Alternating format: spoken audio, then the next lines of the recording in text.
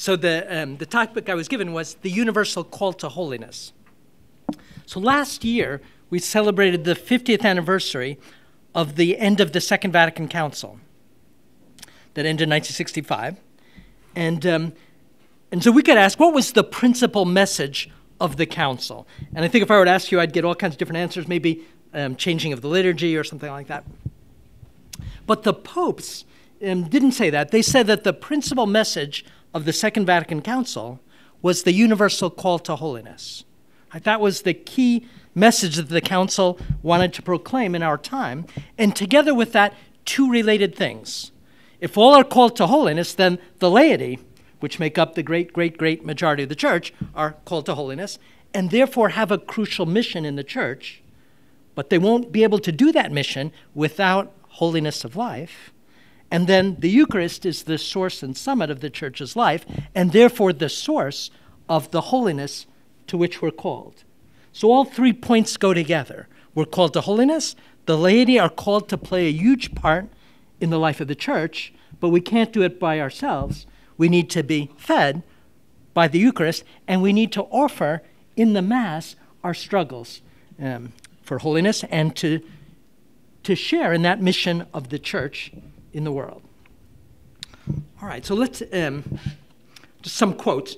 Paul VI, who was the Pope who finished the council, said this: "This strong invitation to holiness could be regarded as the most characteristic teaching of the whole magisterium of the council, its ultimate purpose." All right, so that's the most important thing.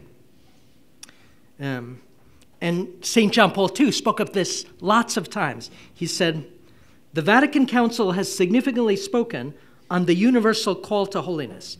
It's possible to say that this call to holiness is precisely the basic charge entrusted to all the sons and daughters of the church by a council which intended to bring a renewal of Christian life based on the gospel." All right, so basically, the principal message is that all of us are called to live the Christian life to the full. But again, it's easier to say than to, well, it's infinitely easier to say it than to do it. So what is holiness? Holiness is a property of God. Right? God is holy by his nature. And for us to be holy means to share in his life. And we can't do that by ourselves. We get that life in the church from the sacraments, right? Beginning with baptism, but it's nourished above all by the Eucharist. And it's washed clean, if we make it dirty, by the sacrament of penance, confession.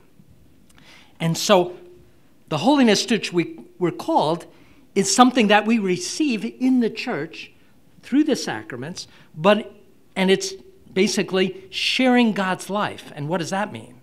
It means to, first of all, to believe, right? So to live by faith is to know God as he knows himself, and then more significantly, to love him as he loves himself and us.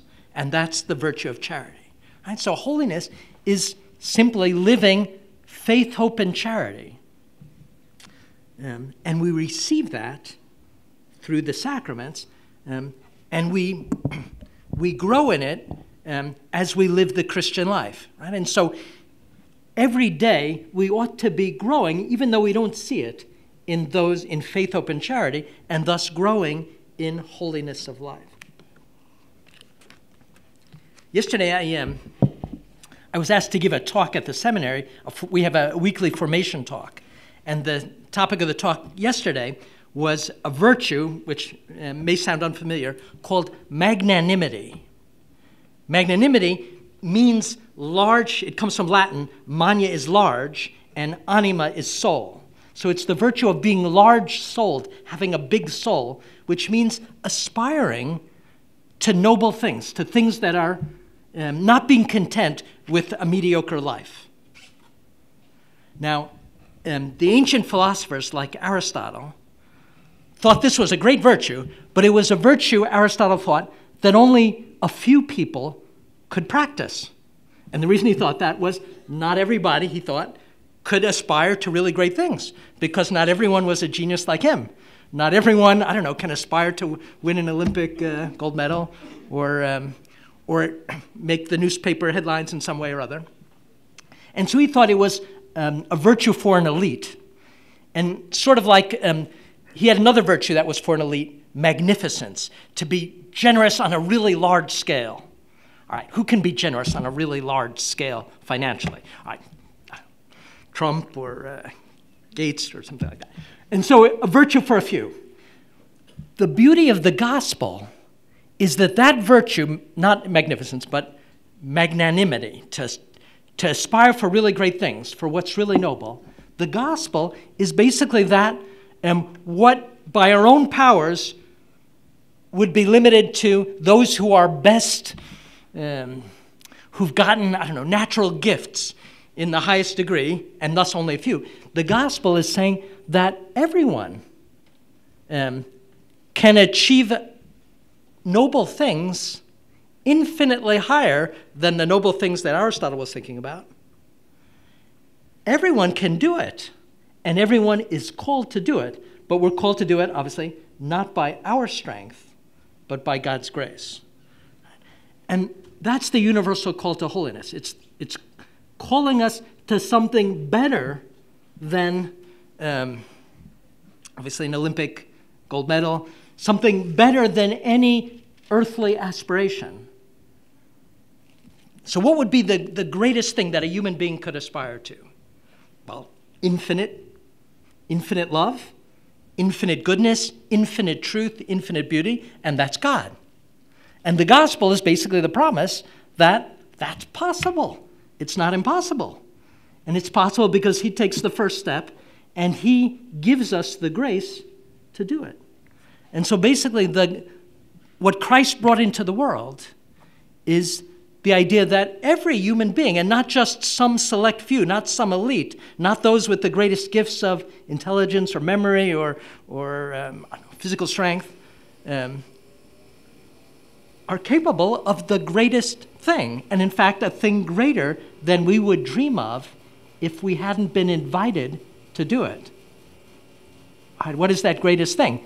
To become sons and daughters of God, to become friends of God, to become brides of God.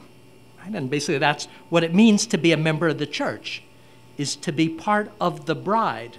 And thus, all right, this works better for ladies, but the fact is, all of us are called to be brides of Christ. He's the bridegroom. Okay, so that's the great thing that we're called to. And it's open to all because it doesn't depend at all on my natural intelligence, on my physical strength, on my size, but it depends on his grace, and that's been made available through the sacraments to all. But we all know that we don't all equally attain holiness. So why is that? What's the condition? Basically, the condition is that we desire it. And the more we desire it, the more grace we can receive. Right? But we have to desire it according to his conditions, right? And that means we have to desire it by living as he's called us to live. But there's that sacrament of penance for all the times that we fail to do that. Okay. John Paul II, when he talked about how do we live this holiness, he used a phrase over and over again, gift of self. And for John Paul II, that was the text that he loved the most in the Second Vatican Council, was a text that compared the union of the divine persons, the Father, the Son, and the Holy Spirit. Right? The Father gives himself wholly to the Son. The Son gives himself back to the Father, and the Holy Spirit is precisely the gift between the two, the love proceeding between the Father and the Son. And so the Holy Spirit, we could say, is the gift of self of Father and Son. Right, this text that John Paul II loved from the Second Vatican Council says that Jesus opened up a vista closed to human reason, that we're called basically to enter into that communion. And therefore we're called to a gift of self. And it says, no one fully finds themselves except through making a sincere gift of self. And in that way we become like God. And so John Paul II applied this to everything. Right? So how should we live? I don't know, marriage. Total gift of self. How can we explain, I don't know, sexual morality? The logic of a total gift of self. Whatever is contrary to that total gift of self is contrary to, say, marriage and the family, is contrary to the good of society, is contrary to my fulfillment and to all those who I come in contact with. Right? So the sincere gift of self, we could say, is the way to realize that universal call to holiness.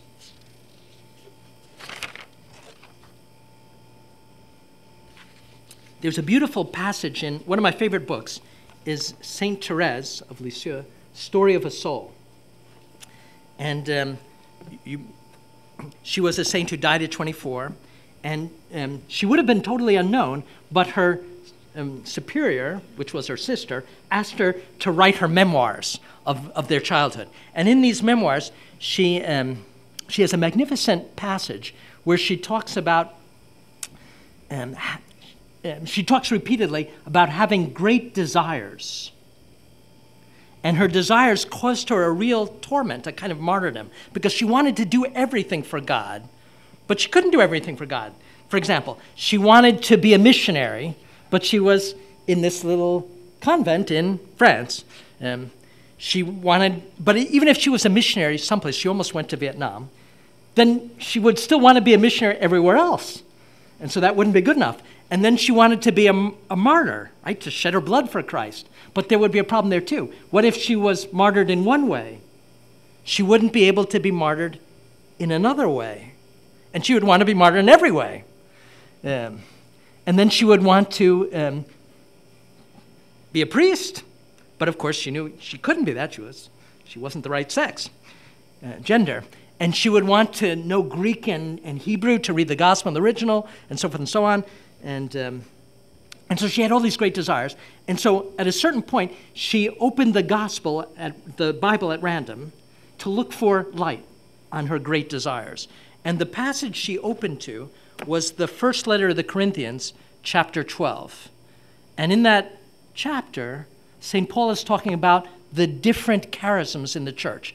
And he says, some are called to be apostles, and some are called to be teachers, and some are called to be healers, and some are called to evangelize, etc. And that wasn't what she was looking for, right? Because she wanted to be everything.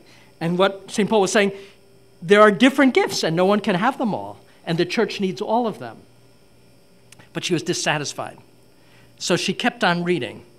And does anybody know what comes after that? Chapter 13 of the first letter of the Corinthians? It's the hymn on love. And so St. Paul says, I will show you a better way. And that better way is charity. If I speak in the tongues of men and angels, but I have not love, I am a noisy gong or a clanging cymbal. If I have prophetic powers and understand all mysteries and all knowledge, and if I have all faith so as to remove mountains, but if I have not love, I'm nothing. Right? If I give away all that I haven't, even I deliver my body to be burned, but have not love, I gain nothing. Right? And so at that, she found what she was looking for.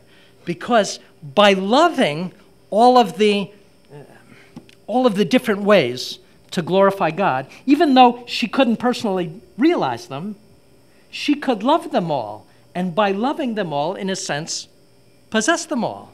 And she realized that love was, in fact, the secret of every vocation, right? Because the martyr wouldn't give his life for God unless he loved.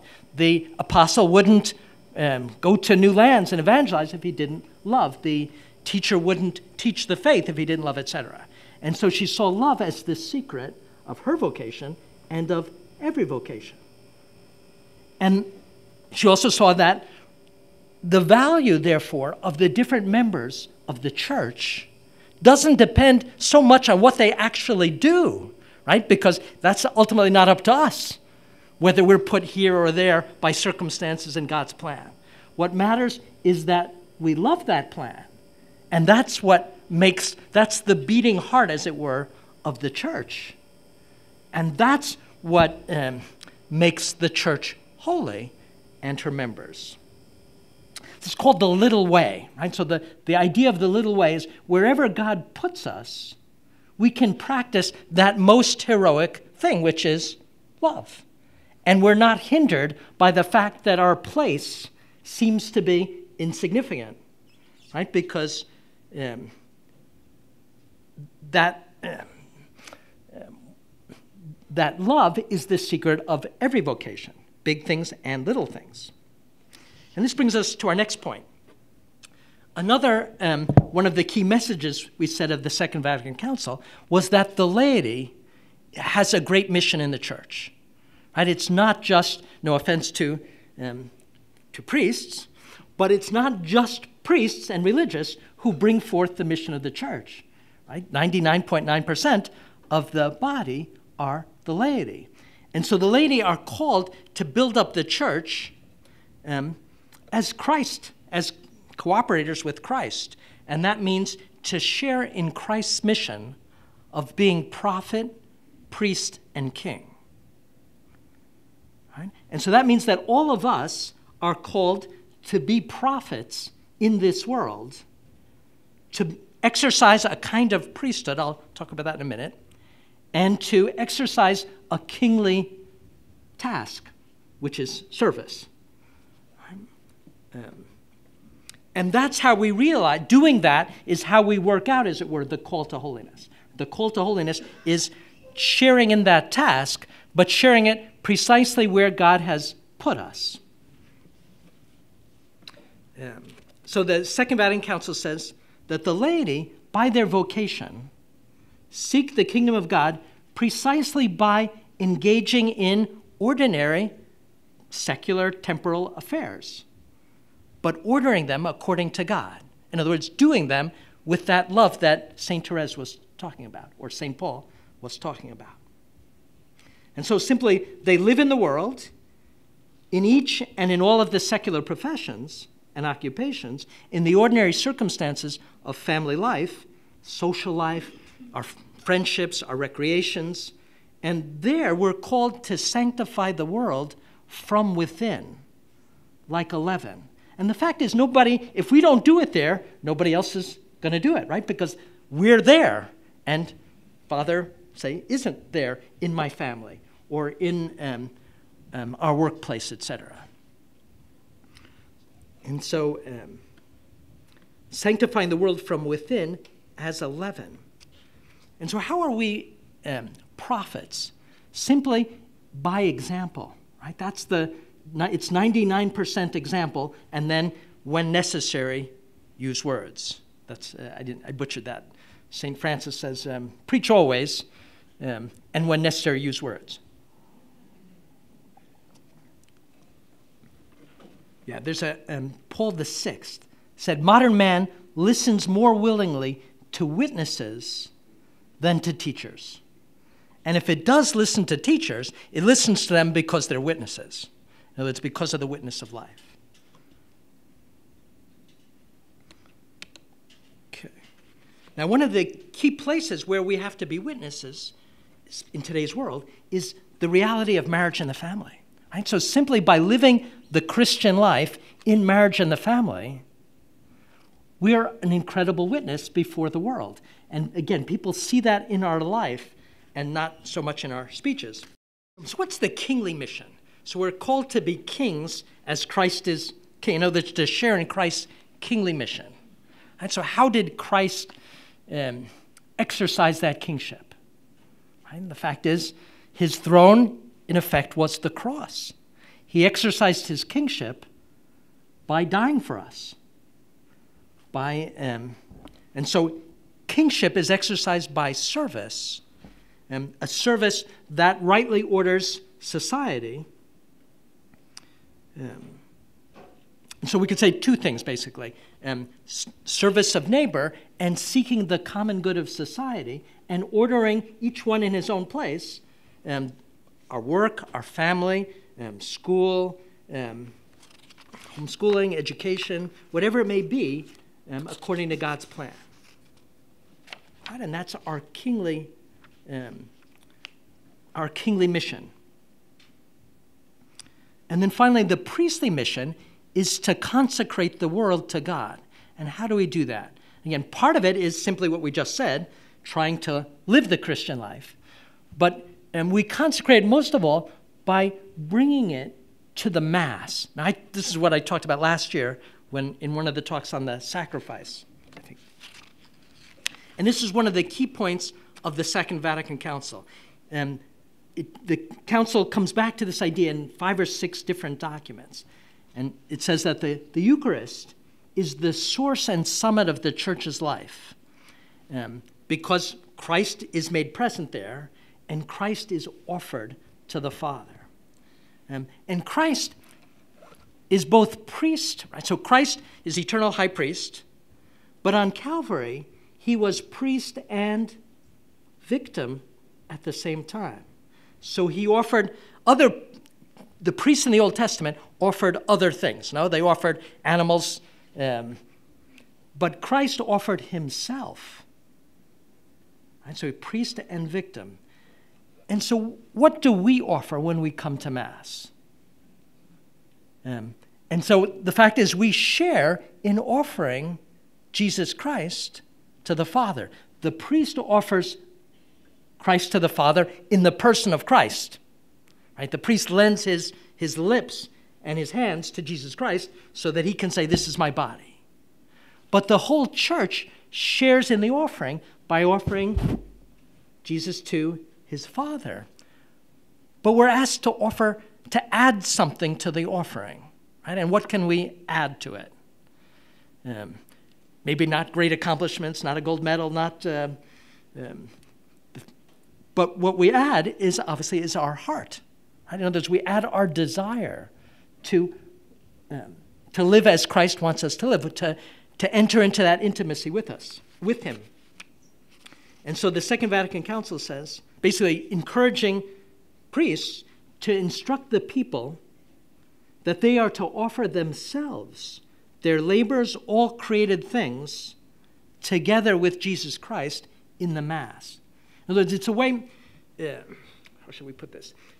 We can't exercise that priestly task of offering ourselves to the Father and Christ to the Father unless outside of Mass we're trying to live that holiness of life and be that witness in all the different parts of our life. And when we have that a coherence of life, in other words, when we're aiming at that one thing, we can bring the whole of our lives to the altar and offer that to the Father. Another text says, speaking about the laity, all their works, prayers, apostolic endeavors, that would be trying to make the gospel known to other people, their ordinary married and family life, their daily occupations, their mental and physical relaxations, if carried out in the Spirit, so relaxation, doing sports, I don't know, whatever, listening to music, if carried out in the Spirit, and even the hardships of life, if patiently borne, all these become spiritual sacrifices, acceptable to God through Christ, that we can offer. Right? So together with the offering of the Lord's body, they are most fittingly offered in the celebration of the Eucharist. And thus the laity consecrate the world itself to God.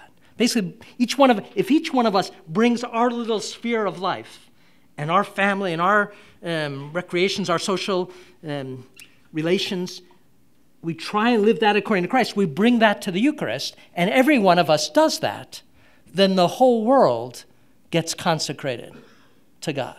Right? That's the mission of each one of us. But if only a few do it, then much of the world gets not offered. Right? In other words, but if all the laity, imagine if the whole church took this seriously and offered their whole lives, that would bring about the new evangelization.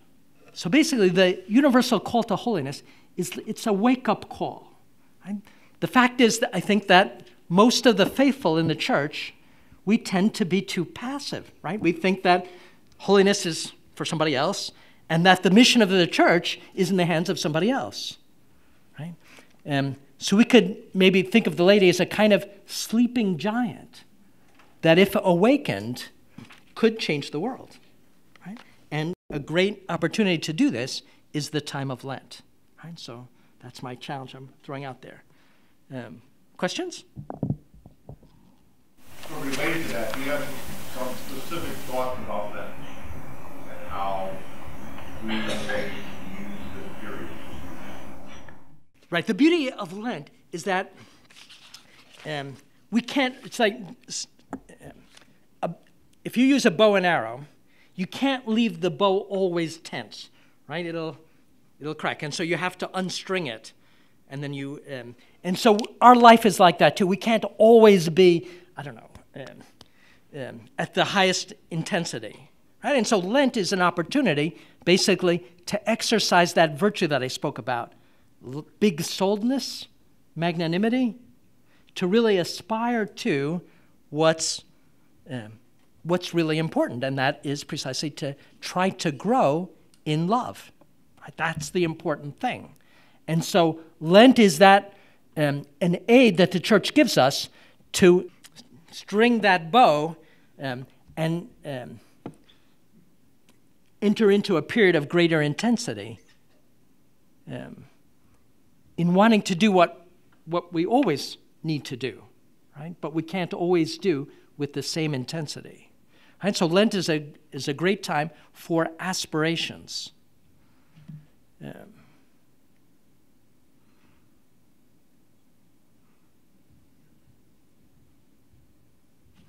What's here? Larry, could you say a word about from your experience, what are the barriers that a lot of people have? Say, well, okay. Holiness, right. Because you said some really nice things tonight. Okay. Right. So there's this virtue, magnanimity, in other words, aspiring to great things, but the fact is, all of us struggle with a contrary vice. And the contrary vice, again, has a fancy Latin name, pusillanimity, which means little-souledness.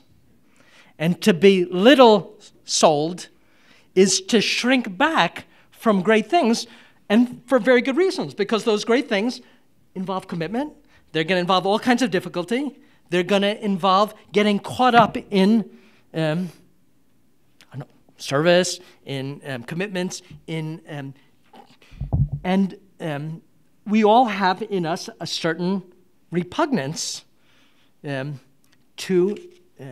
doing that, right? And so there's a great parable in the gospel that you all know about the talents. And so Jesus gives talents. He gives them in different quantities. So to one he gives 5, another 2, another 1. And the person with 5, what does he do?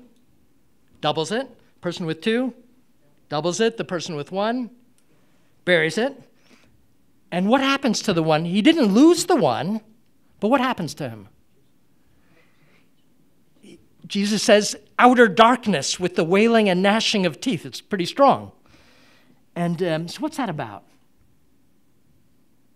That's about not aspiring, right? Not wanting to, and he gives the reason. The man dug a hole because he was afraid of losing it. In other words, he was afraid of failure. And that, in that gospel story, there's just one person who does that. But the fact is, that's obviously a temptation for all of us.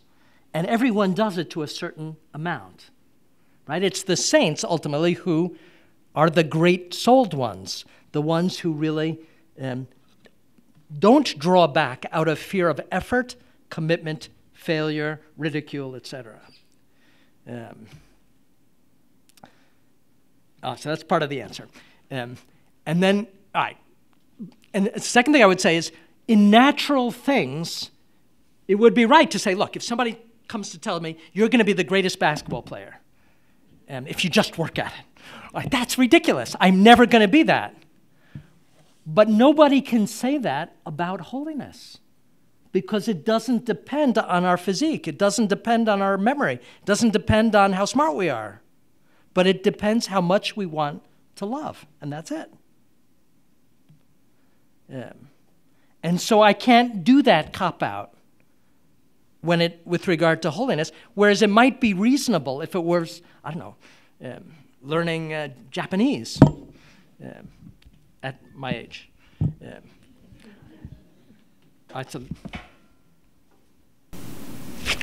You want to Santa Croce. Mm-hmm. Why haven't you talked about Saint Jose Maria? Fantastic. Thank you. Okay, so I was 8 years at a university in Rome that was, all my professors were Opus Dei priests. It was a great place to study. And so we got a lot of, the professors would put into their courses some of the key teachings of Opus Dei. And it just so happens that the key teaching of Opus Dei is that everyone is called to holiness, precisely what we were talking about tonight.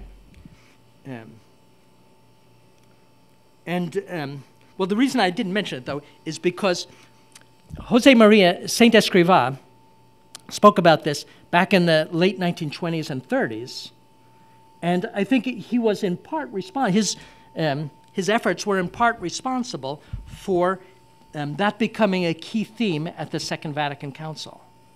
And so it's now not just a theme of a particular group in the church, right? But it's the theme of Holy Mother Church, that we're all called to holiness. But he has, Saint Escrivá has some beautiful homilies on this. And the key point that he makes is, again, that to work out holiness of life doesn't mean that I have to cross the ocean. I don't have to do something bizarre or strange, as sometimes the saints are called to do. No, St. Francis was called to do some strange things, St. Francis of Assisi. But to work out holiness, the principal thing is to live love heroically right where we are, right where God has put us. And that means that the principal places in which we want to work it out is first the family, right? Because that's where we spend most of our time. And then secondly, the workplace. And then third, our friendships, our recreations, right? And doing precisely that, we will fulfill, if each one of us does that, we'll fulfill the mission of the laity in the church. Thank you. Mm-hmm. The question was, how do we keep up the rhythm after Lent ends? Right? So now it's Easter Sunday, Easter Monday. And so, actually, the Easter season, from everybody, I suppose, has a different favorite liturgical season. For a lot of people, it's probably Lent, because it does force us to give more of ourselves. Personally, my favorite liturgical season is Easter, because Christ has risen. And so Easter, each season calls forth a different response from us. And so Lent is sharing in Christ's sufferings, praying with him in his trials for us. But Easter is no less beautiful. We're called to share his joy then. So the church wisely gives us a great different liturgical seasons, each one of which has a different gift to offer. And the key thing is balance, right? To temper the zeal of Lent with the joy of Easter.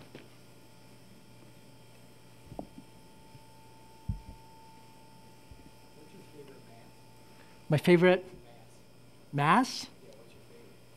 You mean of the liturgical year? Well, it should be Easter Sunday. right? And then I suppose a second should be Christmas, but for everybody. But St. Therese says that the secret of every vocation is love. But how do we nourish love? Basically, that's the question. And so the first thing is that we don't actually make it grow ourselves, right? So the first we have to dispel a misconception that I'm supposed to be the one tilling and doing the push-ups and so forth. So none of us can do it.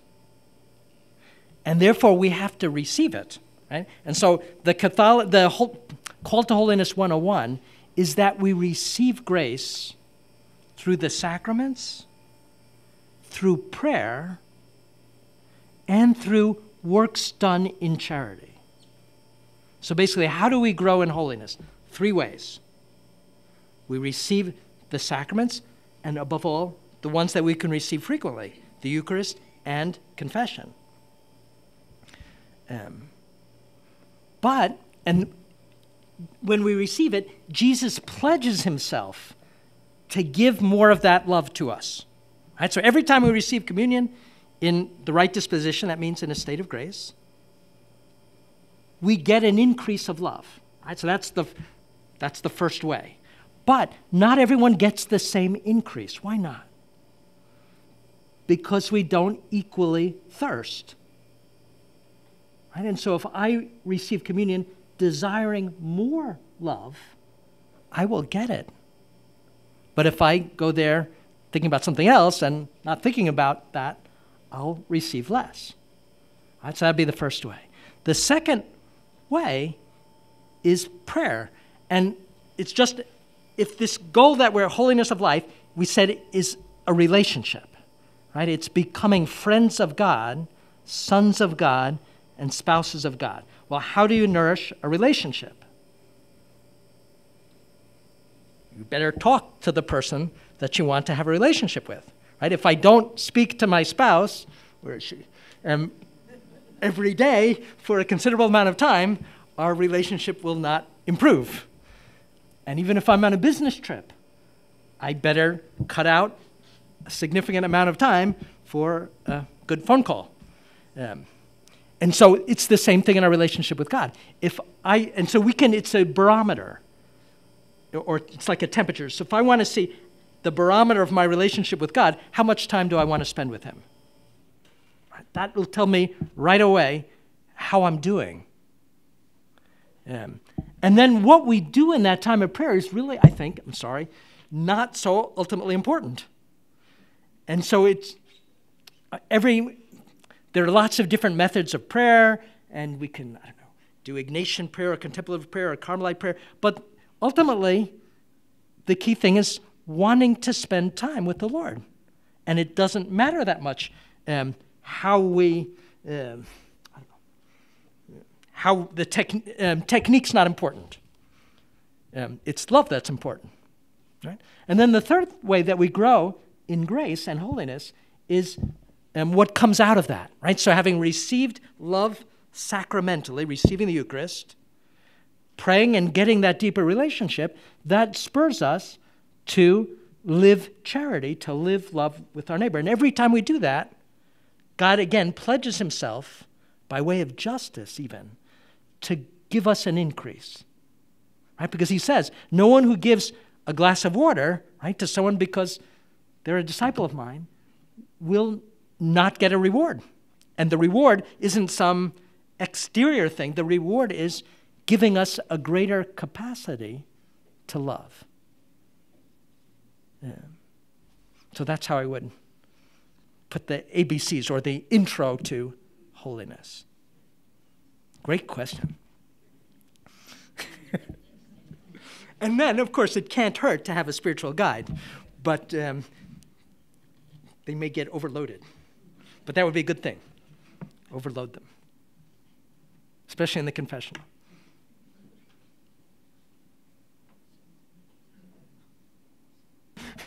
Okay, so it's the enemy of holiness, but so sin is the one thing that undermines it, right? And so there are two kinds. A grave sin, a mortal sin, kills it. venial sins don't kill it, but they make it harder to exercise. Right? Because if I get in a habit of venial sin, that's basically a habit of not living charity in small things. And so it's binding that aspiration to grow in love. But there's this beautiful line of St. Paul that for those who love God, everything works to good. Right? Now, he's immediately speaking about persecutions, sufferings, illnesses, but I think we can add in there even past sins. They too can work for good because they provide a magnificent opportunity for growing in humility and for not trusting in myself but in God and for recognizing that that my neighbor is better than me in so many ways. Right? And so our past sins aren't an obstacle to that growth in holiness once they've been taken away by a good repentance and confession. Right? And we see that in the lives of the saints. St. Augustine wouldn't have been St. Augustine if he hadn't done those sins that he tells about in his confessions, but he repented of them. Right, because I should have, for Monsignor Ulrich's question, when it's impossible.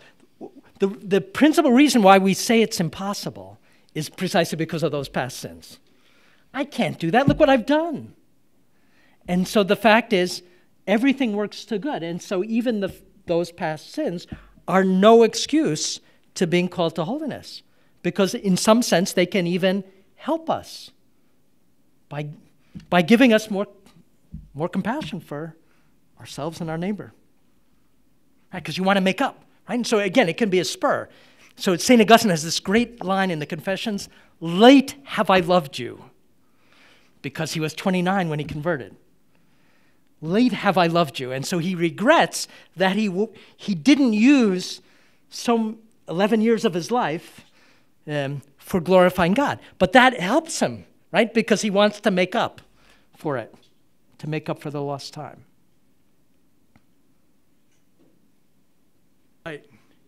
Right. So the temptation, again, is to say, look, I'm going to give up, right? And who wants us to do that? Satan, right? That's like Satan 101. Satan 101 is to get you to do these habitual things. We all have habitual habits of sin. And so Satan's most used tactic is to lead us to think, because we keep on stumbling in the same way, that it's hopeless, right? That's the thing. And so I think what we should do with those habits of sin is recognize, because of our past, one of the things, sin leaves wounds. It leaves wounds, obviously, in others, but it leaves wounds in ourself as well. And that wound in ourself it makes it a lot harder to get out of that habit. And therefore, now, what does God think about that? He knows that wound, and what he wants is the heart. Right? He doesn't want this outward perfection. He wants the heart given over. All right. That means that recognizing that I have some of these habits, and that therefore I have to rely on his mercy, and that it's not my strength, etc., that can actually be helpful and not harmful to our spiritual life. Right? The harmful thing would be to think, I shouldn't go back to the confessional because I've already confessed this last week and the week before. But what should we think, right? That if I do it frequently, then I need frequent help. And the fact is, every time we make a good confession, we get two kinds of grace. We get sanctifying grace restored, if we lost it by a grave sin, but we also get what's called sacramental grace to strengthen us in precisely the area that we confessed. And we may not see it. We may not see the results. And part of the reason why we don't see the results is because God doesn't want us to see the results very often. Because it's easy to think, wow, I'm growing, I'm doing well. And that's when we fall. And it's much more helpful for us to think, I'm not doing so well, and therefore I need to rely on him, on his grace. I need to give myself over better. I need to... so those occasions are... Right, we shouldn't get discouraged when we have to burden our priest with the same confessions frequently. But we should all the more do that so as to be strengthened, forgiven, and God looks at the heart. That was a great question. I'm sorry I didn't do justice to it. Right, God's mercy and the fact is, in our relationships, we're not content. We want the other person to do it in a sense themselves, right? Our spouse or something like that. If they're not living up to our expectations. But God knows that we can't do it ourselves. And so it's got to be his gift. And again, that's why what Satan wants from us is to get discouraged so we don't go back to him to get the gift. Thank you.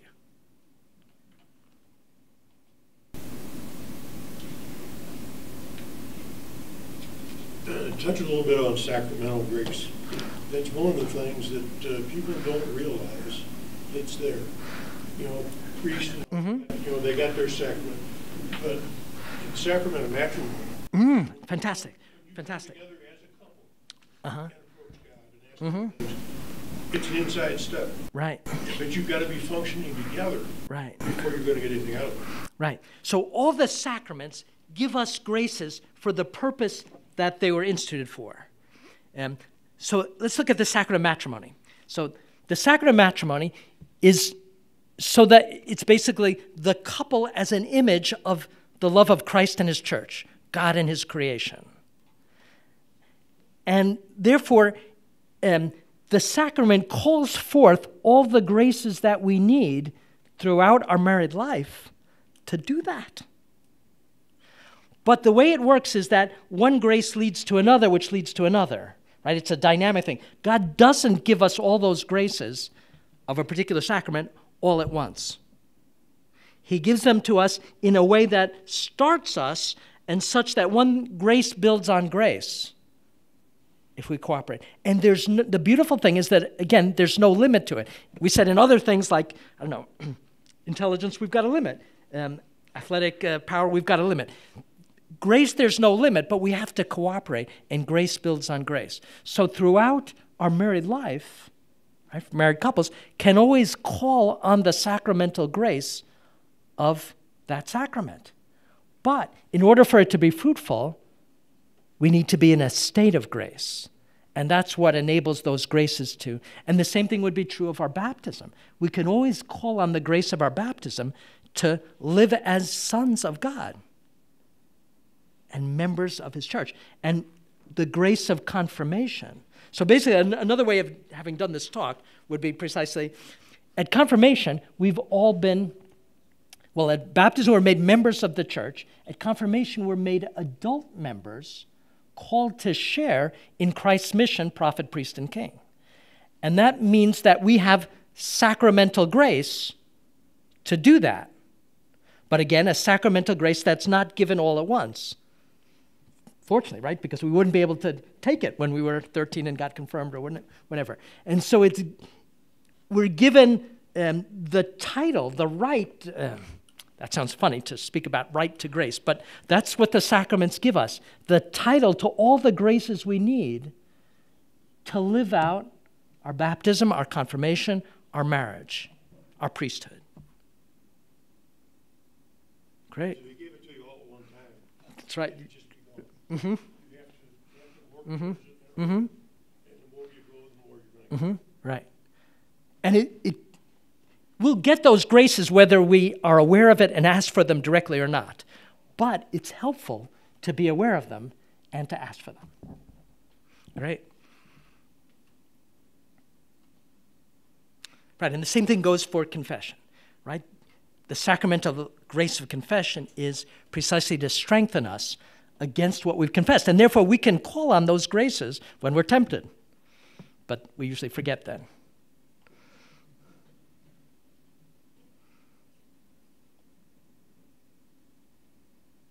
And the grace of the Eucharist, the sacramental grace of the Eucharist, is love.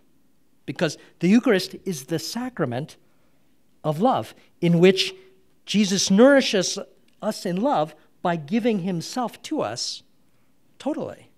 Right? And so we can call on the grace of the Eucharist to love more.